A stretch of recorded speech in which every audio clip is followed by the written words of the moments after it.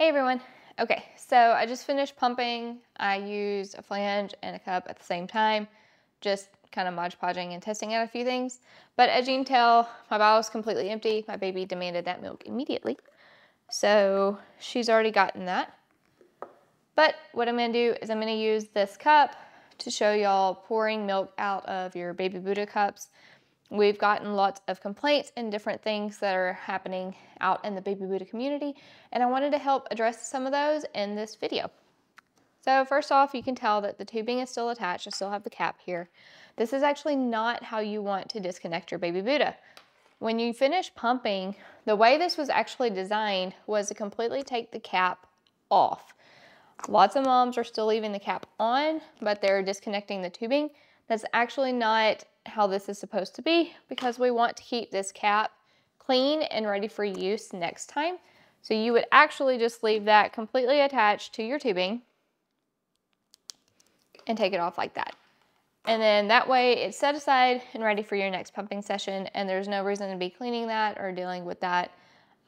If you have to do anything, then just wiping it down gently with some soap and water, and you're good to go. They don't need to be sterilized, and they shouldn't be brushed with a brush. The decal and things can come off, and then they can warp, of course. Anyway, moving on. So your cup. When you take this off, there is still milk inside of the duckbill that has not fully drained.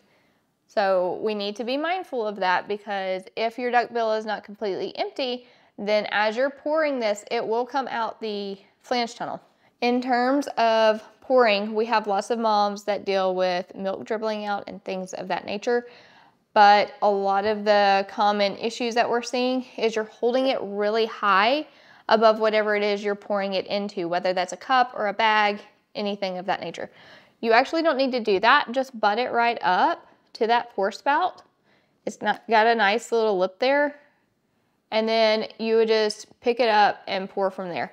It can be slow starting out, but it just helps give you more control. I'm gonna tap that a little bit so we can keep talking without dripping milk. Another issue that we're seeing is milk is being sucked up into this backflow area. So if you have milk here, that's already a big red flag, and we need to get some things addressed, because as you can tell, there's no backup to the backup. So if you have milk here, it can very easily get sucked into this tube, and then it sucks into the pump, and now that pump is dead. So if you see milk there, obviously you're gonna want to try and pour that out first before then tipping it up and getting the rest of your milk. Now, back to your duckbill. Mine has actually had the time, it's completely drained out into the flange. So when you stick it upright, as you can tell, it's now pouring milk out of the flange and the pour spout. Now, if you're aware of this and you're ready for it, then just like I did, you can be very calculated with the angle that you're doing it and not spill a single drop. Well, just spilled a drop. Anyway, it did not spill from the flange, it just spilled from the pour spout because I didn't tap it. But of course, finish it out. Don't do like I did.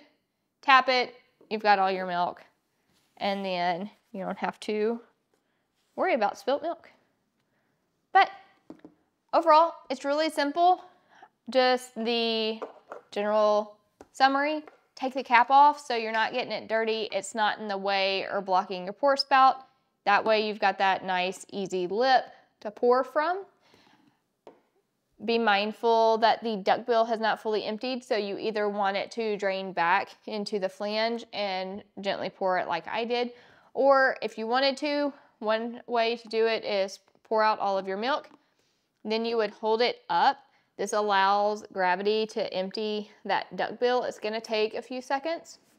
Once you see that duckbill empty, then you would repeat, pour it all out, and you've got all your milk that way too. And then lastly, if you are seeing that error and you are seeing milk in this area, of course, pouring that milk out first, then pouring out the rest, and then either emptying the flange by tilting it up more or letting the duckbill drain and re-pour. If you're seeing that error, please reach out to their customer service. They are aware of that. They are completely prepared to help you, and their LC that they have on staff is amazing. She will definitely get you taken care of. So hopefully that helps and you don't spill a drop of your precious milk.